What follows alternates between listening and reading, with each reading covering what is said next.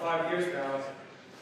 My title is a senior consultant, however, I consider myself a journeyman. Who else here considers themselves a journeyman? Okay, quite a few hands. Who here thinks he doesn't know what journeyman means? Okay, so that, I only saw a few hands as well, so it looks like not a lot of people bought into the idea of craftsmanship. At Optiva, we believe in software craftsmanship, which is really just the idea that you couldn't shoehorn learning software development by following a formal process of, say, a university degree. I actually have 2 university degrees, and that was still not sufficient. We actually learn on the job every day through practices like pair programming and learning from mentors. That's what we mean by craftsmanship. So anyways, the topic today though is about whatever happened to desktop development in Ruby. I want to get a show of hands of how many people here actually do desktop development in Ruby today. Okay, so that's a little surprising. There's only 2 hands that went off. This is not a Rails conference, and yet I only saw 2 hands for desktop development. Who here has had any sort of experience with desktop development with any language? Okay, that makes sense. So the trend in the industry did move more toward web applications. However, desktop applications are getting pumped out every day.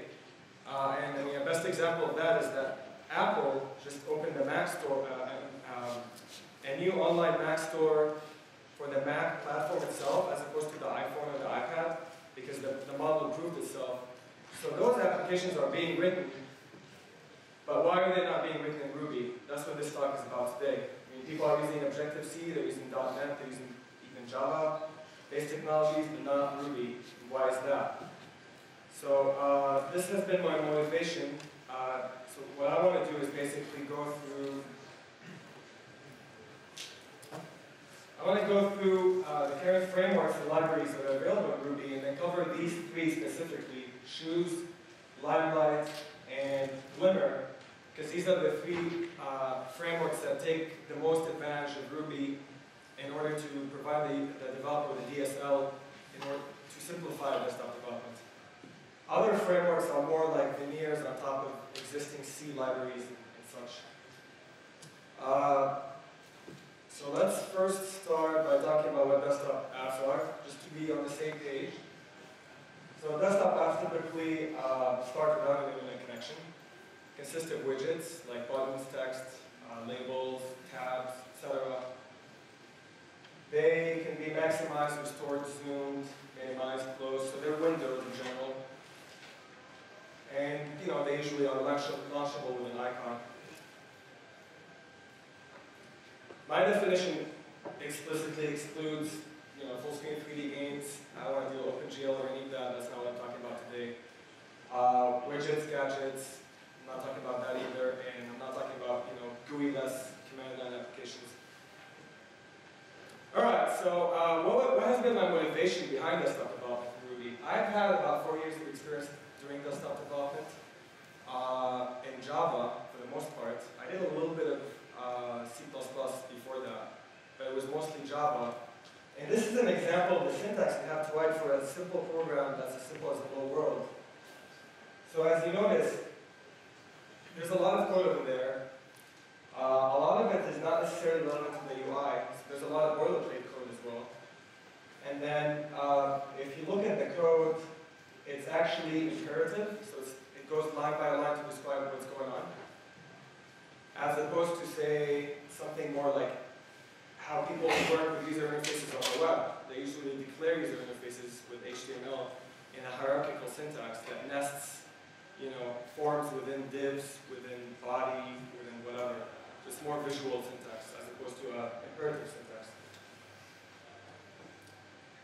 All right, here's the MacRuby, which is one of the frameworks that sit on top of WX.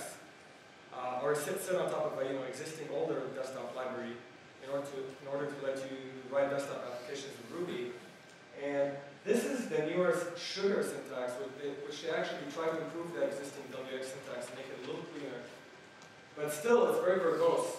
It doesn't feel like they're pushing Ruby to the boundary, of what Ruby can offer you. Okay, here's an example of the same exact program, Hello World, written with Glimmer. Glimmer is a DSL library in Ruby that lets you write user interface code by relying on the Java SWT library behind the scenes. It actually runs on top of JRuby. That's how it works. And if you notice, the syntax, the words that are used are actually the minimum number of words needed in order to specify the user interface. No more, no less. So we got this shell, which represents the window. A shell is the window in SWT terminology. The shell text property says hello world example. It's got a label, a single label, and then the text properties of the label says hello world. So, and then at the bottom there's an open method that opens it up and shows the window to the user. So in a way, this is like the minimum basic syntax possible, or needed, sorry, or to specify the UI. And why should the developers write any more code than that? So that's kind of why I wanted to do this talk today, in order to open people's minds about what possibilities are available in Ruby, as opposed to something like Objective-C, as well as talk about the different frameworks and the leading frameworks nowadays and what they offer over each other.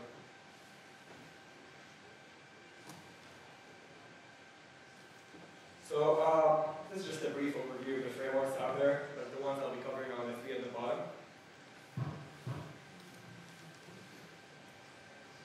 So shoes. Who here has heard of shoes? Shoes is the oldest of those three, and it was one of the first that actually tried to take advantage of Ruby's capabilities for building hierarchical DSLs that represent the user interface. So it was created by Wyvern Lucky Stiff, and his thing about it was basically he hated all the other libraries, and he thought they were really bulky and their code was not nice and didn't take advantage of Ruby. And as well as he's not a big fan of desktop app look in general, so he wanted something that can enable more web branding or web design on desktop applications. That's why he created Shoes. So he actually wrote the native platform-dependent widget support from the ground up. So it supports macOS, Windows, Linux. It's got a native look and feel. Supports 2D drawing, animation, and then applications are usually launched with the Shoes runner. So before I continue, let me just launch a quick application.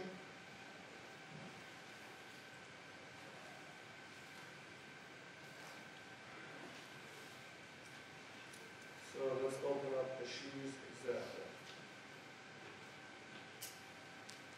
So when you install Shoes on your platform, there's usually a Shoes runner that actually comes with it. And it enables you to basically right-click on a Ruby file, say open with, and then you pick the Shoes runner. That's a clock, an animated clock. Let's go back to the slides. So how does Shoes code look like? So the main application is declared with shoes.app, and then attributes can be either set with hash keys, hash parameters, kind of like height and width, or background is more set with the method approach. It's a different DSL style. So background, RGB, etc. And then within it, it has the different widgets. So you want to show like the buttons in this case, and then there's a label at the bottom. There's also a paragraph widget, which actually renders the paragraph that you see. The purpose of this talk is not to give you a tutorial, but more of an overview, so I will not be going too much into the details of how the syntax works, but this is just a quick overview of how Shoes syntax works. So it's got web-like features. They not only support buttons in the user interfaces, but also hyperlinks. It's got support for images and colors, margin and padding. So you can build, desktop applications that have more of a look and feel that resembles the web, as opposed to just a plain gray, application. It only supports two layouts, and I believe Why did that for simplicity. He thought he could see everything, he could lay everything out in two ways, in one of two ways, either a stack or a flow. Let's go over the layouts first. So a stack layout places things on top of each other. It's as simple as what you see in the user interface. A flow layout is more like creating words in a book. Things start from the left side and then go to the right, and then once they hit the end of the line, they drop to the next line. So Y's vision of this is that you can, with a combination of stacks and flows, you can accomplish any layout you want. Whether that holds up in practice, I'm not sure it totally holds up, but for the most part it works. There are a few cases where that can cost a thing. Widgets supported by shoes are buttons, text edit widget, progress bars, scroll bars, dialogues. And then there's also event handling, like hovering, leaving, clicking. Tables and trees, I do not find support for them, unfortunately. And these are the two fundamental widgets for business applications. So that's one thing that's missing from shoes. However, shoes is still being maintained despite the disappearance of Why the Lucky Stood. And I've gotten in contact with the maintainers of shoes a few times, and they're pretty prompt with their responses usually. They're actually working on fixing quite a few things and improving the framework. We already saw an example of animation, so I'm not going to go too much into that, but shoes support shapes, paths, curves, and transformations, part of that. One thing about animation is it's got this DSL where you can say animate 8. I think that means 8 frames a second. And then it invokes that block every time, and then that block you can do what happens on every frame. That's how you can animate. So it's pretty straightforward syntax.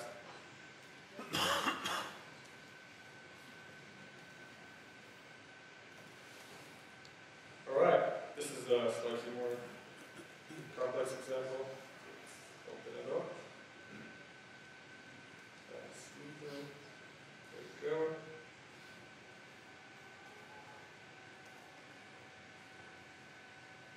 So this is a slightly more sophisticated example of the shoes app. Just wanted to show you that you can do more interactive stuff too. Alright, next framework, Limelight. Anybody here heard of Limelight? Okay, quite a few hands. So Limelight was conceived by MacRuby. He's the son of Uncle Bob. If you've heard of him, a very proliferate speaker on software best practices as well as software design. And Micah's thing was basically, he hated how on the web, in order for a developer to get a job done, as opposed to in the desktop world, you have to work not only with one language, you have to do like 5 languages. Like you have to do the server-side language, the client-side language, there's the HTML language for the user interface, there's a CSS language for the styling, and then there's a SQL as well. So his idea was Ruby is such a good language for building VSLs, and a very good example of that is like Rails 3's new support, for example, for SQL alternative, where you can write your queries in Ruby syntax for the most part and avoid SQL unless you need a very deep customization. So Ruby is a great language for facilitating the ability to write code in Ruby, yet be able to process things like user interfaces, like queries, many other things. So why does the developer have to work in 5 languages? And in my mind, what I agree with him about is that developers accepted what they were handed because of historical reasons. We were handed JavaScript because of historical reasons, and however, if for any reason Python was the language of choice, we would have been doing Python today on the browser, on the client side of web applications. If otherwise Ruby was the language of choice, we would have been in heaven now, doing Ruby both on the server and the client. In fact, I've met a developer, his name is Chris Powers, who's actually building a server-side framework in JavaScript that lets you do an MVC kind of way of building applications in JavaScript so that he can write both his client and server-side code in one language.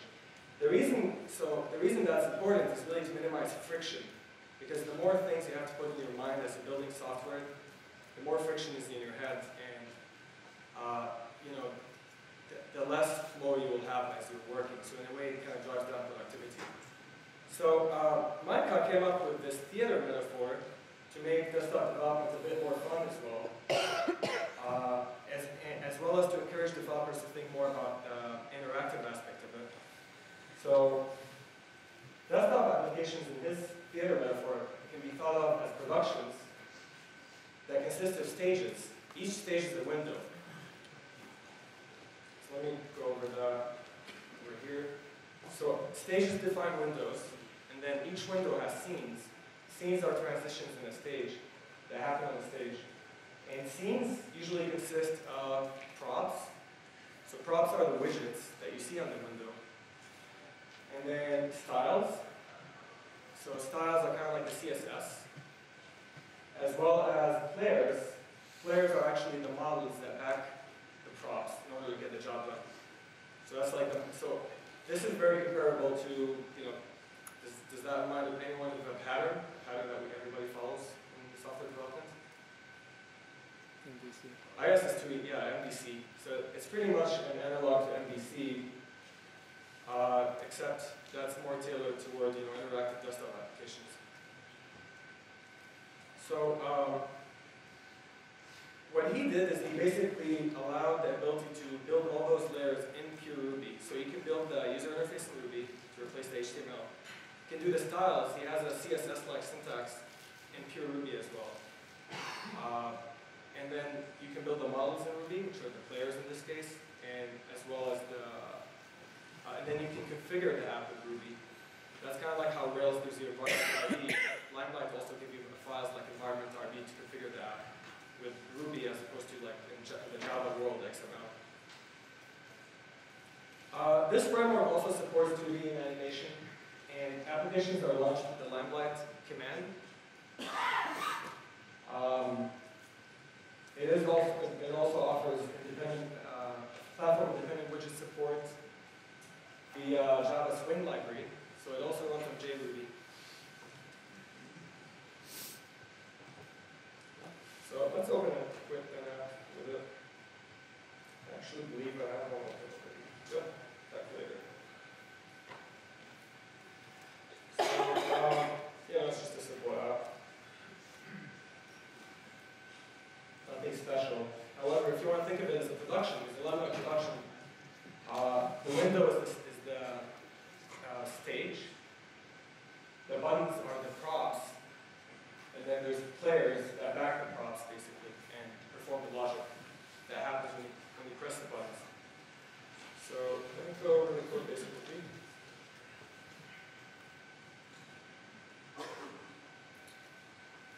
So if you look at the folder structure, I'm going to zoom in a little bit on it. So focus on caption layer. Production RB is the file that defines the application. So that's kind of like environment RB in Rails. Stages RB defines the stages. So these are two configuration files, the pure Ruby. And then you got a directory per scene. So there's a calculator scene. There's only one scene in this case. It's actually a directory per stage is what I meant to say. Sorry. And then props, styles, and players. So let me start opening the file looking into them. So this is the props, that's the user interface. This is the styles, so that's like the CSS equivalent. Button RB defines the model that backs one of the buttons. And then here it defines what happens when you click the mouse.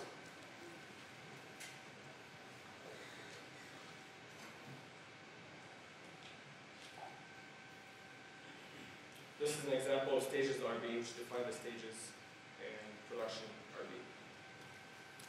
So useful commands in Limelight are, Limelight create is like the generate command in Rails. It lets you generate the Limelight structure for you. Limelight open launches the app, and Limelight pack is very interesting because it lets you package the app to be able to distribute it without people seeing your Ruby code.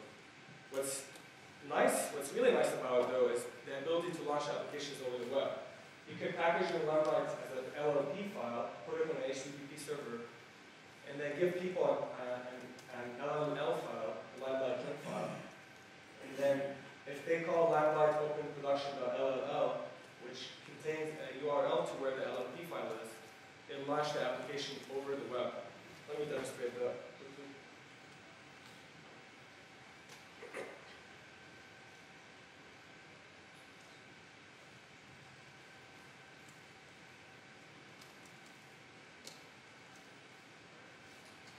So there's one file called playbills.ll. Let's launch that one.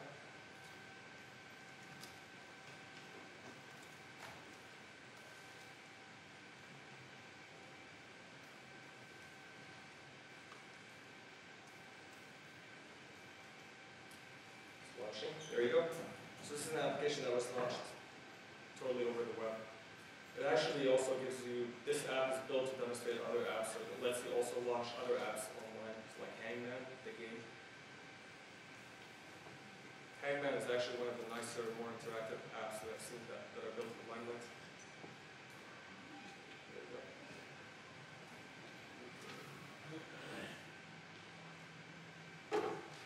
So that's an example of an interactive application. Let's go back. All right, Glimmer. So I actually wrote Glimmer a few years ago because I was very unhappy with the way we wrote code in Java for my project. And I was jumping on the Rails bandwagon back at the time, and I was very impressed with Ruby. Really wanted to bring what Ruby gives Rails to the desktop world. And I saw Shoes and was a bit unhappy with the fact that Shoes wasn't very business friendly. It was more about interactivity and less about business applications. My work in desktop was mostly about business apps. I did not care as much about look and feel and branding. I really cared about tables and trees and being able to represent data without writing a lot of code. So the key thing I wanted to bring was basically model view presenter pattern, and sometimes a variation of it is called model view view model pattern. So I wanted to have built-in support for it, and in order to do that, I wanted to add data binding support to a framework in Ruby that has the smallest syntax possible for user interface offering. So it was built on top of the Eclipse SWT library in Java, which gives a native look and feel. It's got data binding support, and applications are just launched as regular Ruby or JRuby applications. So data binding lets you bind fields on a form to fields on a model. It's that simple. It's kind of like data binding in Rails, except on the desktop, it happens bidirectionally, instantaneously.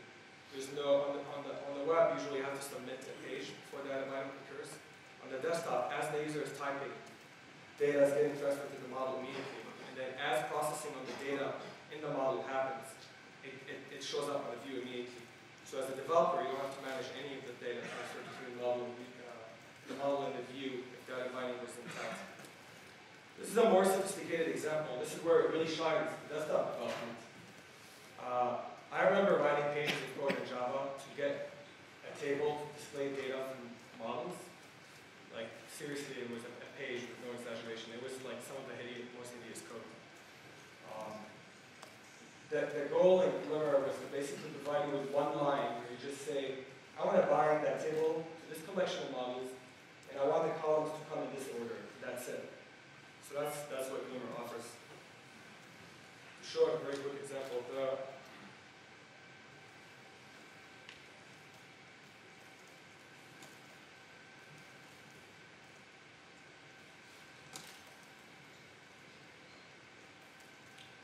Let me first show you the code.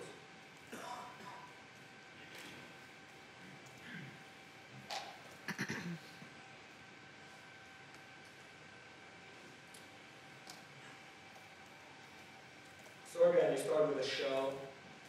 Composites are like this, and then we have label text, We're using the SWT grid layout with two columns. So if I were to look at the user interface, it's laying them out in two columns. And then afterward, the table shows up. So that's the table. It's got three columns, first name, last name, and email. You can specify the width for each. Finally, this is the one statement that does the data binding. That's all you need to make it display the data. So what we're saying here is bind the items of the table to the results collection on the presenter model with this order, with the common properties being ordered this way. So these are the properties that get picked up from each instance of the results, meaning each one of the rows, and bound to the table. So from that point on, if I go and hit list, meaning list me all contents, or if I even filter and then type find, the code doesn't need to update the view explicitly, because binding takes care of that. All I have to do is go and invoke the list method on the model or the find method. And then the model could be completely oblivious about the view and not even know about it. So if we were to open the model, it has no reference of any of the widgets, any of the views. So it's completely decoupled and clean and focused on the business logic. It's just performing the find operation, or in the case of list, it's just listing. All it does is it updates the collections value to the new rows that should show up to the user, and binding takes care of the rest. So that was really the key goal about Glimmer, is to have as clean separation as possible between logic and the view.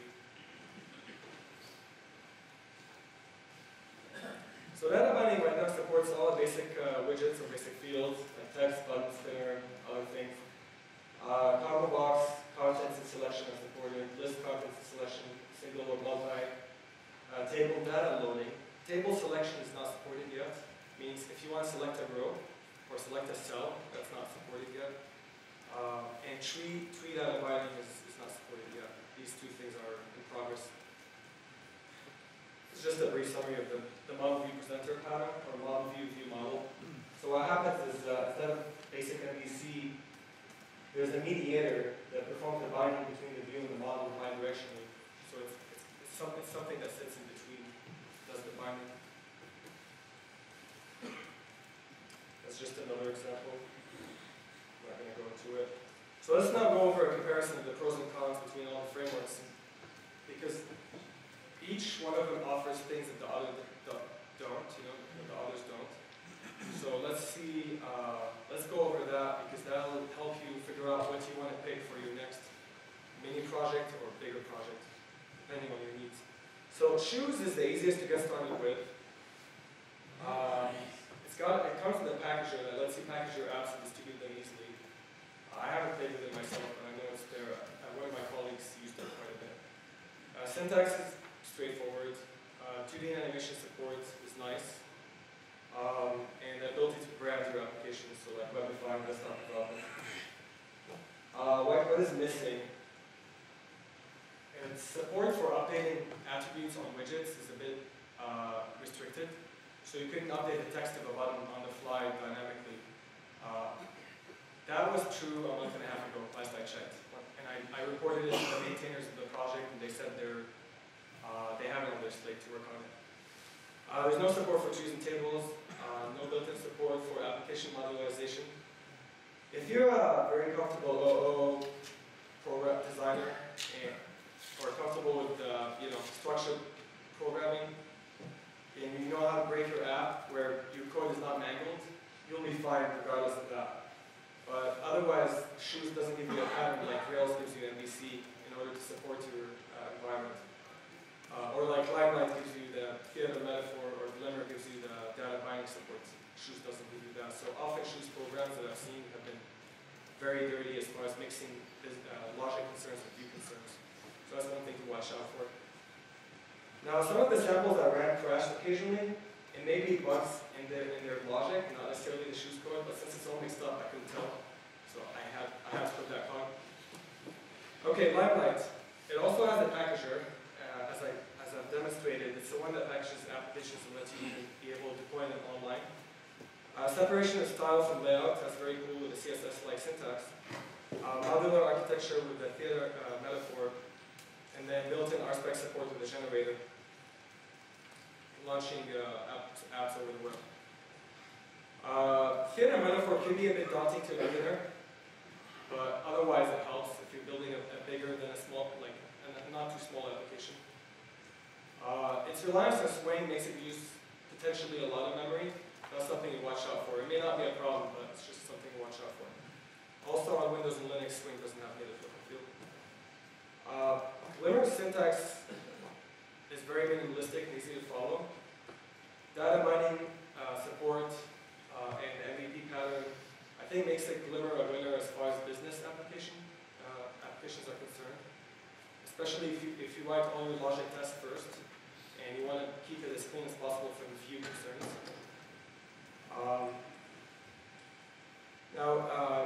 It's not my forte to automate things like how to set up Glimmer on your machine, so I don't have a one-click installer, so if anybody would like to help with that, I'd appreciate that.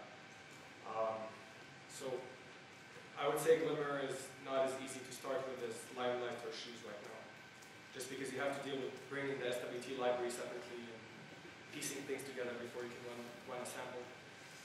Data mining support is still incomplete, no tree support, for example. There's still no official support for DSL and 2D and animation. It actually comes with SWT, so you can get access to it, but there's no DSL for it, and that's something I've experimented with in the past, but I haven't released any version of it yet. I had a syntax that was similar to jQuery's syntax for animation at one point, but I didn't release it because I wasn't happy with it yet. So that's that.